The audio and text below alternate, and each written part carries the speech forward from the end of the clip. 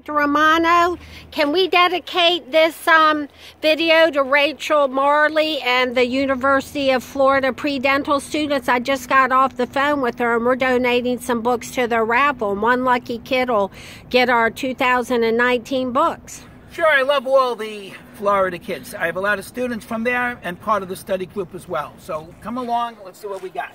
Okay, Dr. Romano. I want to show you a very important question that you're likely to see on the exam, and surprisingly, most of my students here in New York never even heard of parthenogenesis.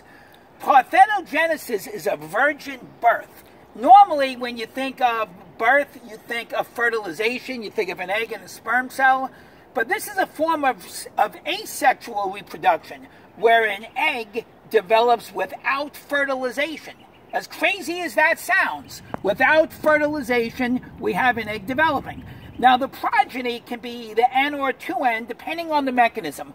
We don't need to get into the details of any mechanism, but I want you to understand that this virgin birth or asexual reproduction by parthenogenesis could occur in bees, ants, wasps, rotifers. Rotifers are microscopic aquatic animals. They're really cool looking if you get a chance to take a look at them. For example, as a concrete example, in a honeybee, the males are the drones, and they're fertile haploid adults that arose by parthenogenesis. Females, however, are diploid, as well as the queen.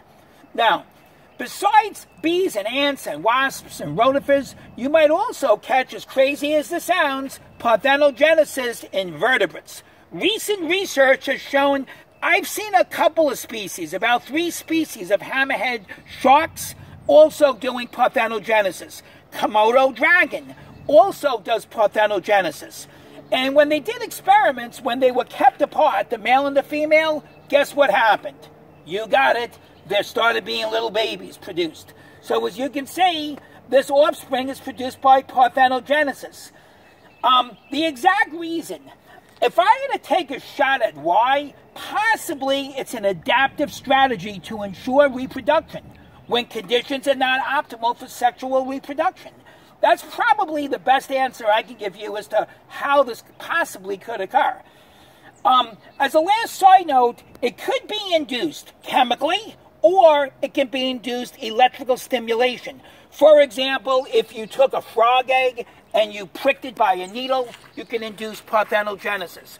I hope this gives you a good idea for the DAT, the MCAT, the OAT. You just make sure you know that this is fertilization without an egg and a sperm. And I think you'd be set to go for the DAT exam and the OAT and the MCAT.